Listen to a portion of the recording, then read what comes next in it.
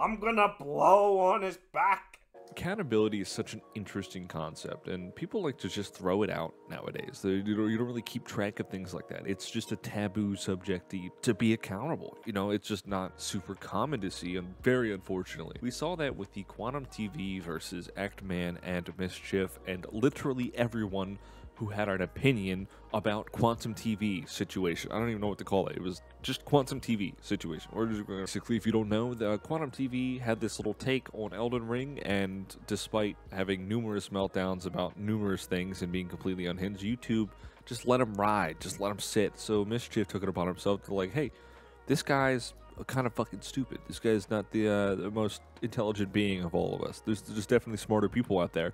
And he took action, and he was like, I'm gonna false copyright strike this actual child, and then followed up by threats and legal and all this other garbage. So Ackman picked up the clip, just a small tidbit, a couple seconds of Quantum TV basically saying that the Elden Ring was ridiculously stupid, it was hard, it was unreasonable, all these other things. And if you've ever played Elden Ring before, you would know Elden Ring is probably one of the most fair Souls-like games out there. There's nothing really like it. And it's also, in my opinion, one of the best yet. I would say it's probably the most interesting, and not just for the sake of that it's, you know, easier to get into for most people, but it's probably the most visually appealing.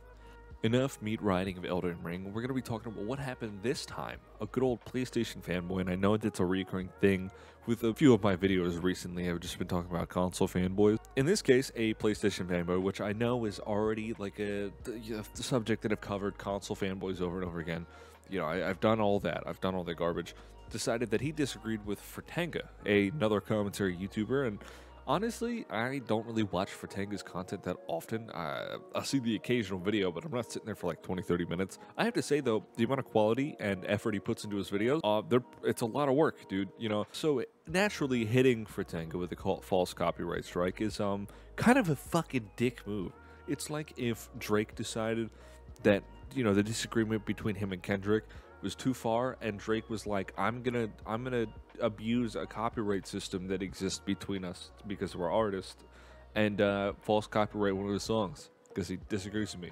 But in this case, it's a little bit different because it's more in the copyright abuser's favor to not have to not fuck with this. You know what I mean? It doesn't make any sense. It's literally a clip of some dude on his podcast crashing out at everyone else and then fucking breaking his webcam. So while grabbing the clip for the from the podcast at the risk of being struck by BG himself, I went ahead and took it upon myself to look down in the comments, and I noticed someone said and pulled a quote, "It's not that deep to me," while they're talking about the idea of a PS5 Pro, and they're kind of arguing back and forth, and he's saying that, hey, I prefer the highest end stuff. You know, I play on PC. I prefer to play on PC, and I'm getting a Pro model, so therefore I like to, you know, play on PC for some reason that makes sense to him. And everyone else is just like, dude, that just means you like your console to do the top of the line shit. And he's like, I don't really care that much. They're talking about the price. He's like, the price isn't, you know, the big deal for me.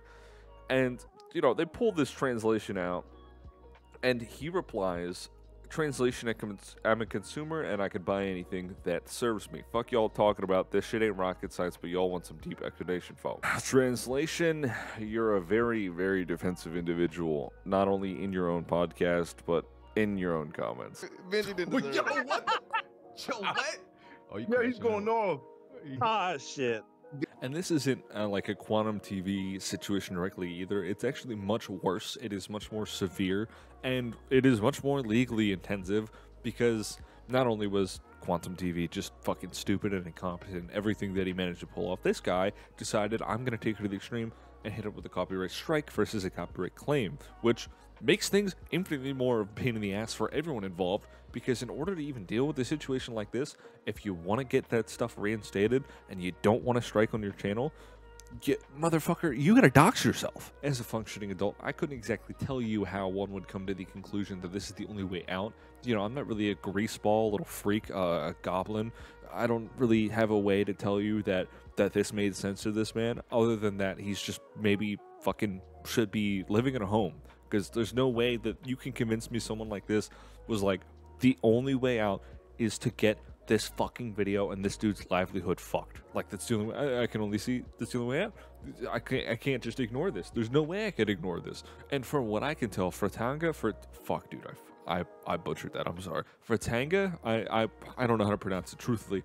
If Fratanga, he is prepping for a court. Like, he is getting ready for this shit. Axeman said the same thing, you know, which honestly, the way YouTube is, they kind of could just skew it one way or the other, but I think we should just change the status here. We should not, like, allow this as, like, a normal thing to go on, because these are people's livelihoods we're talking about. And if you don't already know, abusing copyright strike and abusing copyright law, not only is it a crime, it's against fucking YouTube's terms of service, which is why everyone was so baffled when Quantum TV managed to get away with this thing, because fucking, one, it's a crime, two, it's against the policies, and this motherfucker still had a YouTube channel. We really do live in the bad timeline. Not only did the Talk to a podcast become a thing, but this shit with fucking Quantum is happening again.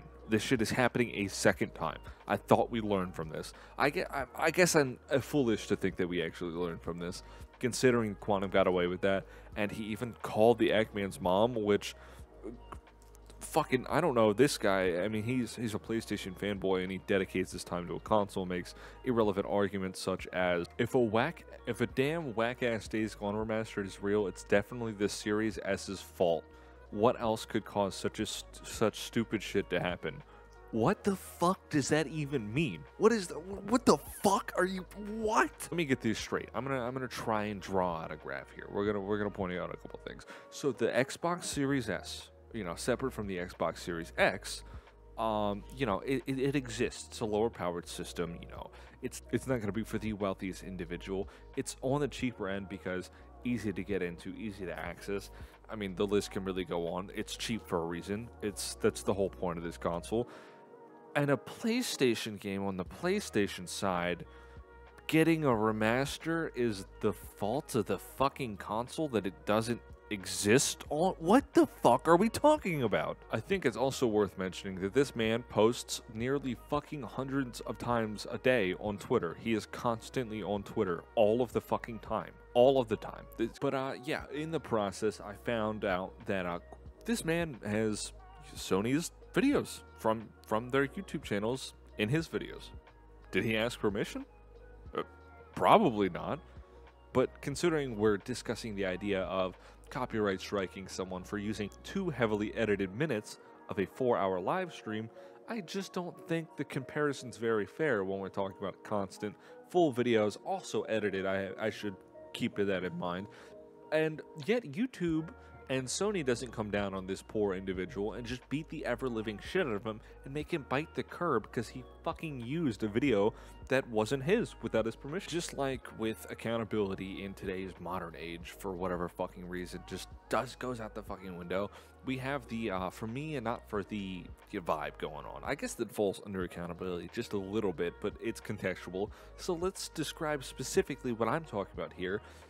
I can take, you have to ask. I don't have to ask. And why is that?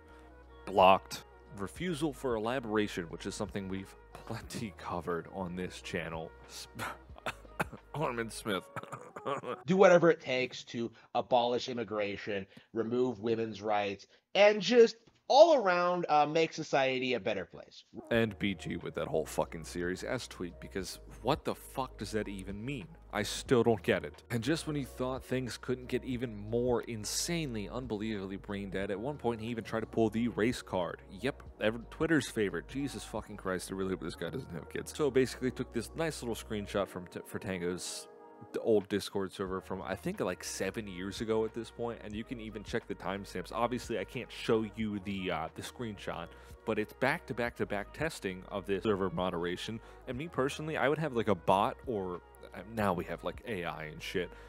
You could just make a bot, type everything out, test the moderation, see if it works. But bam, and I would do that before anyone showed up in the server, before someone could take a screenshot or something like that.